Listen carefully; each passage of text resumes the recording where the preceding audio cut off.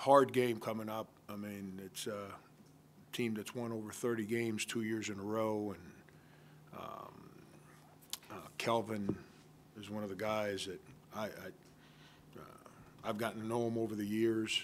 I remember 1990, mid-90s sometime, sitting at home, watching television, 11:30 at night, Pac-12 game, watching Washington State play, I think it was Arizona. And I didn't know Washington even existed as a state back then. That's, you know, you're in South Florida, you don't realize that there's the rest of the country. And I remember watching this team play and said, wow, holy cow, I love how they play. And started following them from that day forward. Gotten to know him over the years through Coach Huggins, and Perry Clark and him are very good friends. And I got so much respect for how his teams play. So we got our hands full. It's going to be by far the most physical game we've played this year, as far as the way they play and how consistent they are with their physicality. And they got real good players.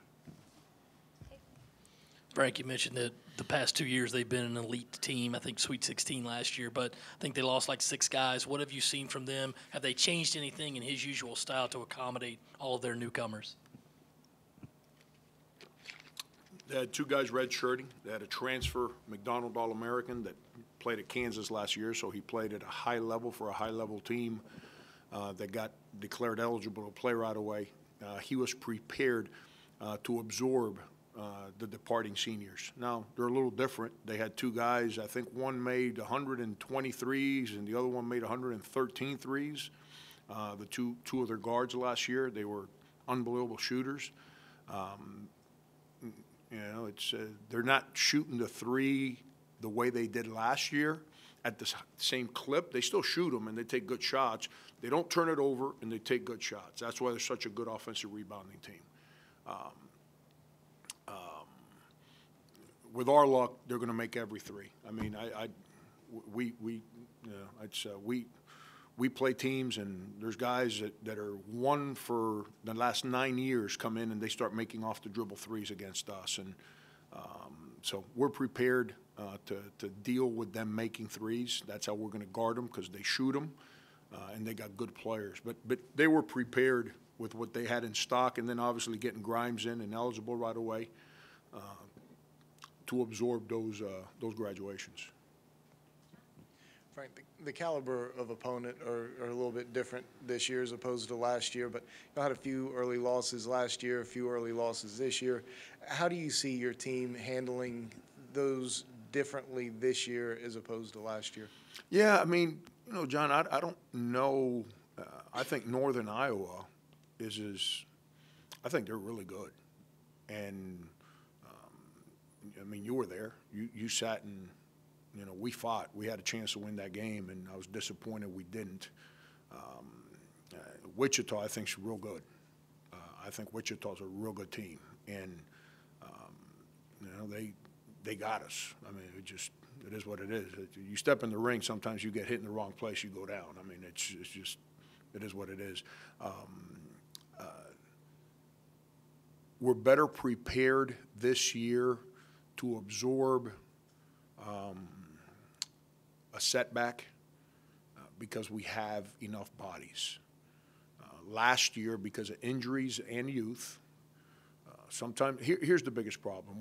When you have a setback, sometimes when you're dealing with young kids, young players, sometimes they pout. You hear coaches all the time say, don't let one loss become 2. That rarely happens when you got upperclassmen, because they've been through it, they understand. Last year, we had some of that, and I had limited bodies. So whoever pouted, I had to figure out a way to get them back into the right mindset, but still go play at Michigan and at whatever, or, you know, Virginia at home, whatever it may be. And it's hard to win when your spirits are down.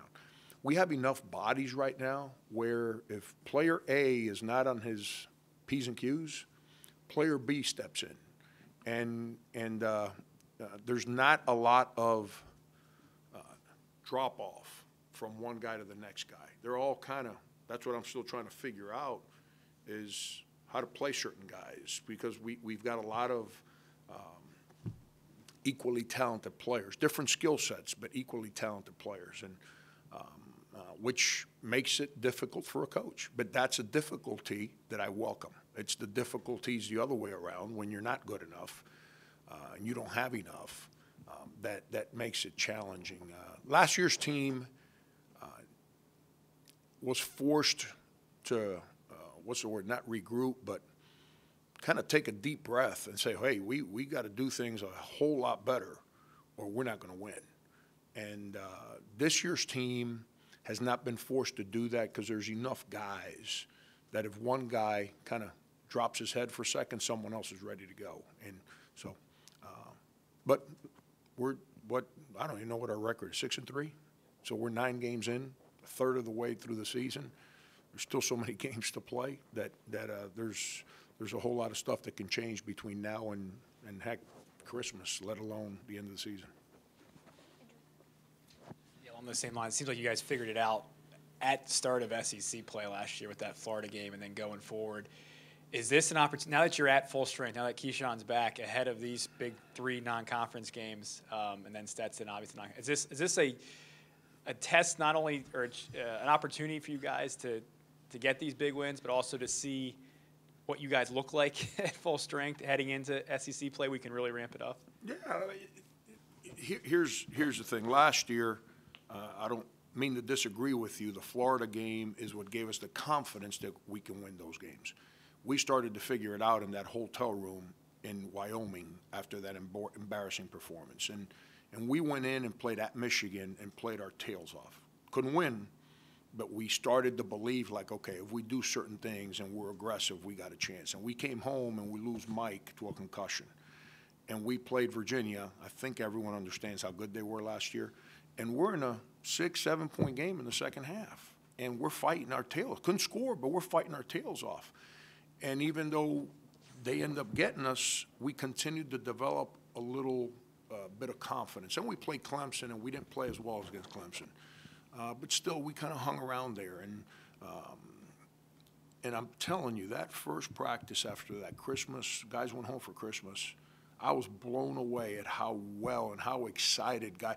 Usually that first practice when they come back from Christmas, they're like, man, I've been sitting on the couch and my mom cooked for me and I'm here on campus and there's no one around. And that's kind of so you got to get that out of them, that nonsense out of them. Those guys were like flying last year. I was like, blew me away. And then we played that, I don't remember who we played, non-Division I over the holidays, and we really played well and played with confidence. And then beating Florida kind of made us say, you know what, we can do this. And then we took off from there. But I'm just telling you, Gardner Webb is really good. GW is a lot better than what everyone perceived them to be in the That's why these preseason stuff, you can't pay attention to that stuff. GW, I'm not going to sit here and tell you they're world beaters. They're a pretty good team. Northern Iowa's the real deal. I tried to tell everyone here when Wofford got us last year that they're really good. Northern Iowa's really good. Now, Wichita's really good. Wichita has a Sweet 16 makeup as a team. Now, are they going to be able to make enough shots and you know, because they're a little young, even though all their guys are back from last year. I don't know, but they got the depth, they got the size, they got the athletic ability. They're good. We've played some quality teams, so we should not be in culture shock going into this next, what is it? I'm probably going to get this wrong. Houston, Clemson, Virginia, is that correct? We shouldn't be in culture shock into these 3 games. UMass has played. UMass was undefeated at home. UMass, you know, was up 6 with 6 minutes to play against St. John's on a neutral court, and somehow they ended up losing by 14. But they were up 6 with 6 to play. They were neck and neck with Virginia late in the second half. You know, we went in and beat a team on their home court where they had not lost.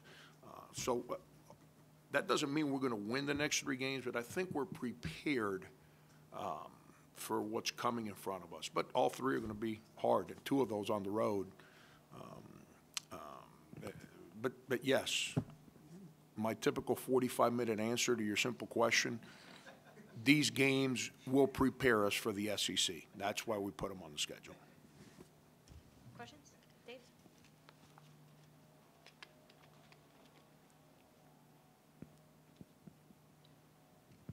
Frank, outside of points, blocks, leadership, what does having a healthy Keyshawn back do for this team? Last year, Keyshawn was an athlete that had basketball instincts. He didn't understand how to play as a guard or, you know, he was trying to figure it out. He worked a lot in the off season on understanding how to be a better basketball player, improving his skill set, understanding the game. Worked his tail off in all our individual instructions. Had a great great preseason.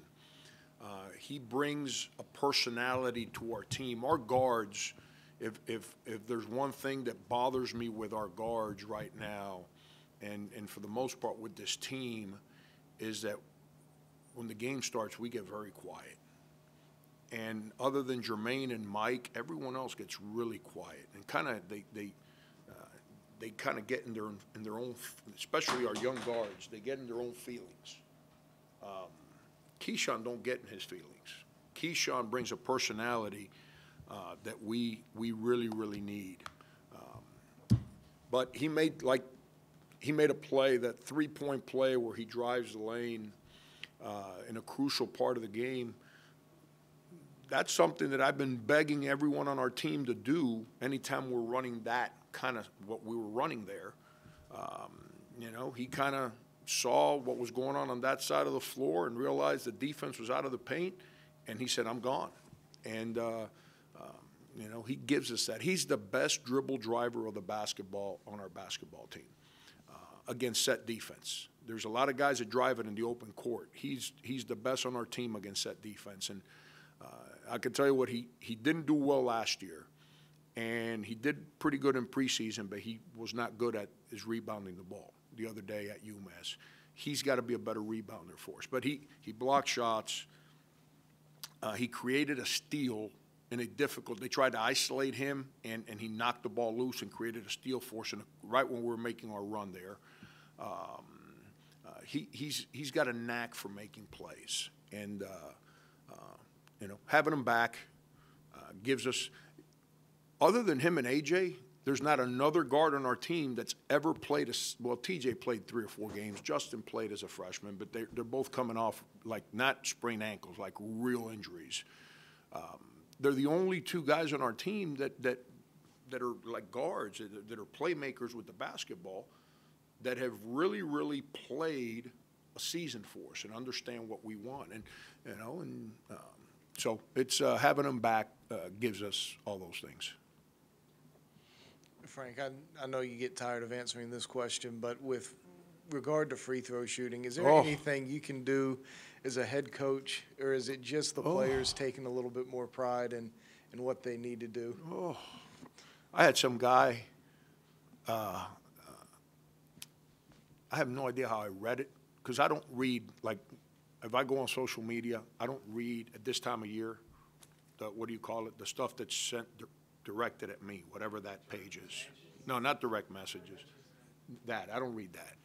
But I'll go read whatever, you know, players are doing, recruits are doing, sometimes what the media is reporting, because, you know, someone reports at 1 o'clock in the morning, hey, news about something, you know, I have like, okay, there's something going on, I need to find out. So I have no idea how I jumped up, but some guy sent me a note on there saying something about, hey, I asked you a question years ago about free throw shooting at some Gamecock Club function, and you looked at me, wanted to rip my head off.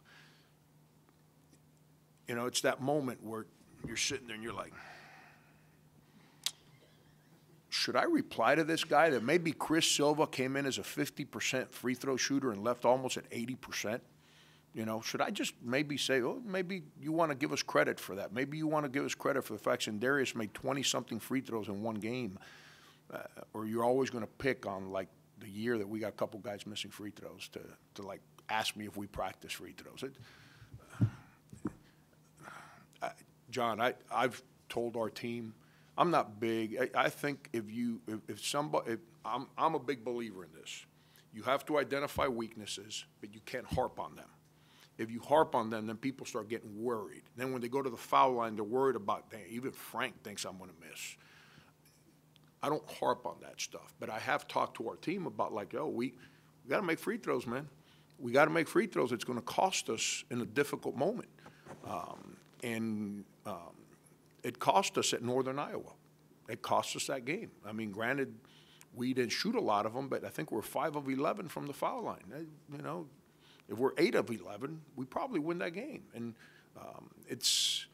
we practice them. I mean, we do it like game-like situations in practice.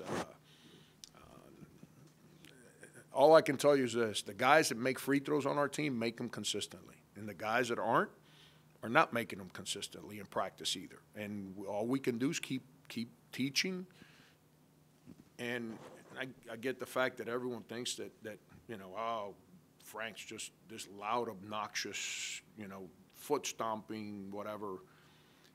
You don't teach people through fear or negativity. You teach them by teaching, by trying to help them with what they're doing. And we spend a lot of time with those guys, trying to get them to have clean technique, clean mind, so they can believe the ball's going in. You know, TJ missed 2 free throws. I can put TJ in practice. He'll make 10 in a row, like in real practice, not just stand at the line. Like, here's a great part about that, John, is everyone that always says, well, I can make 10 free throws. Yeah, when you're standing in a gym at the YMCA and you're not guarding anybody and it's just some guy rebounding for you. Me, 2 bad knees, bad right shoulder, I'll probably make 10 in a row. Now, when you got to go guard and you're getting ball screened and you're getting hit in the back of the head 27 times, and you're going 100 miles per hour, and then you drive the ball and you get put on your head. If you remember the play, TJ got hit pretty good, landed. Now you got to get up and go make free throws. Good luck making 10 in a row there. They're few and far between the guys that can make 10 in a row in those situations. But he can't miss them both. And they were both right there. They just didn't go in. I got mad at him because after he missed the second one, he pouted, and he gives up a layup on the other end. You know, I wish I had an answer for you. Patience. You know, Chris was a freshman. He shot 50. That's 50, not 50 free throws, 50%. And he left here being a pretty darn good free throw shooter. I'd rather go the other way. The guy just spoke to you guys. He has struggled from the line in his career here. He went to the line the other day with the game on the line, made his first one in a one-on-one. You know, in the past, he would have missed and then dejected and made this one. The second one just missed. But I just hope it doesn't cost us games. We got to teach. And at the end of the day, coaches get blamed too much for missed free throws. Believe me, we practice it. I wish they give coaches credit for A.J. making 2 at the end of the game. You know, Brenton Williams, I think, led the country in free throw percentage. No one ever gave. That kid never played before I got here. No one ever said, God, dog, Frank's assistants must really be doing a great job teaching these guys how to shoot free throws. It's, I wish I had an answer for you. I really do. PJ, his freshman year, did not want to go to the foul line. Just avoided it. He didn't want to be in that moment. And I'm not talking about the end of the game. I'm the second play of the game. He just did not want to be at the foul line. Sophomore year got a little better. Now he's in a good place. It's got to be patient there. Andrew Lindy. A little off the beaten path here, but you walk out of your office and you see the mannequin there with the Alex English throwback jersey on, which you'll wear on Sunday. What has been your relationship with Alex since the time you got here, and how important is it for you to have him still around this program? Yeah, I remember the first time I walked out and I saw that there. I asked Andy Ashley, I said, are we a side business for Dick's Sporting Goods now? I mean, you know, we got mannequins with uniforms in the office. I'd never seen that one before. But then I realized it was his jersey. And I said, you know what, great idea. One of the most incredible things for me, in my coaching career is the two places I've been at as a head coach is the people that have made it part of their life to come in and watch us practice. Forget the games, practice. Tex Winter used to come in at K-State, and he had a stroke, so his speech was impaired. And I was running practice, and I look over there, Tex Winter watching me run basketball practice. And after practice, he'd want to share ideas, and that was incredible. And then I get here, and now I've got Alex English, one of my favorite players of all time. I tell players in high school, I said, that guy would get 40 and not even break a sweat on you. And now he's there at practice every day. And you're talking about a great basketball mind, a guy that played it at the highest level of players. I mean, he's probably the greatest player that's the least talked about, at least in my lifetime. And then coached it and has seen everything and been around incredible coaching. And he comes in and watches practice. Our staff just migrates to him and listening to him share the knowledge of little things that he has seen or taught that can maybe help us tweak some of the things that we do. I'm not that egomaniac that runs around thinking that I've got every answer. On the contrary, I'm constantly looking for answers. And when you can have him as a resource, as much as he cares for this university and this basketball program, means a lot. And what gives me saving grace sometimes when I'm sitting in those hotel rooms and we haven't played well, we lose a game, whether it's Cancun or wherever it is moving forward here this year. A lot of times what gives me a peace of mind to come in and do my job the next day, obviously my feelings are always in our players, is when I walk in the gym and I see Alex sitting there to watch us practice. If he didn't think what we were doing worked, do you think he'd come in and watch practice? Same thing with Eddie Fogler. I mean, those guys come in and sit there to watch us practice. That reinforces to me that people that I respect in the game of basketball appreciate how our players work and what they're being taught. And you know, you're talking about a guy who wore that uniform as well as anyone in the history of our school, and another guy that gave us our only SEC championship, and two guys that still live in this community that care for this program deeply, and they're basketball purists. And so it's awesome to have guys like that, like Alex, around that care so much for what we do. Frank, you know, you speak of coaching free throws and how it's not just about getting in the gym and extra shots. Can you guys pipe in crowd noise? Can you have guys standing behind the backboard waving? I mean, just to try to simulate as much of a real game as possible? Or just how much can you try to put them in those game situations instead of just getting up shots when they can? Yeah, I don't think crowd noise impacts free throw shooting. I really don't. I think the people who sit behind the basket and all that can be a distraction sometimes, especially younger players, because the hardest thing to do when you're young is focus. And when you don't know how to focus, your eyes can deceive you. It's just like playing golf. Go to the range, there's no trees. Everything's wide open. So you hit the ball, and wow, that thing's perfect. Now you go out and get on the tee box, and there's a tree and a bunker and water, and you're sitting there, and your eyes are saying, holy cow. And you end up hitting it in one of the three junks instead of hitting it down the middle. And I think that's where the pros are so good. They don't see the bunker, the water, and the trees. They see the fairway where they're trying to hit the ball. And it's the same thing with free throw shooting. So younger players can allow their eyes to deceive them and look at things other than the rim or whatever their target is. There's some guys that are just cut for that moment. They're just cut. I mean, there are other guys that it's a different shot. I'm just telling you, people don't understand. I grew up playing on the parks. You know what you never did when you played at the park? Shoot free throws. Never. Now, you shot at the rim, and you dealt with contact, and if you call fouls, you got your rear end beat down. So you learn how to never give in, but no one ever said, hey, let's work on your free throw shooting. And none of the guys I grew up with. But we had a teammate who would never miss a free throw, and no one ever taught him. He kind of, just that confidence. He was a good shooter, just that confidence that he believed he can make it. And I just believe that the way in practice, it's a little different. When you just go to the free throw line at the end of practice and you're trying to make 100 free throws, you know, that's just for your mind and your technique. But I believe that you have to simulate game in practice, and as that up and down, all of a sudden, bang, you go shoot free throws. And guys have to respond to that moment. And like, we'll be at practice sometimes, and we're doing that stuff, and our good free throw shooters are the ones that keep going to the foul line. And I'm like, yo, I'm tired of watching you make. Are we going to put some of the missers on the line to see if they can ever help us? And then they go to the line, and sometimes they make, sometimes they don't.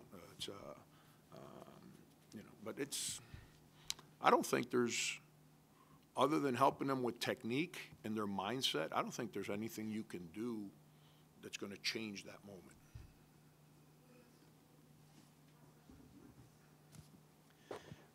Tougher thing for you to prepare for game Sunday or the Bojangles drive-through on the 10th? Ooh. And what would be your favorite Bojangles biscuit?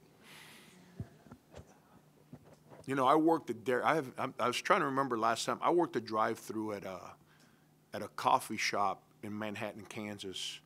And before, when I lived in South Florida, I worked, I was a busboy, I was a waiter, I was a bartender. So serving people has always been a lot of fun for me.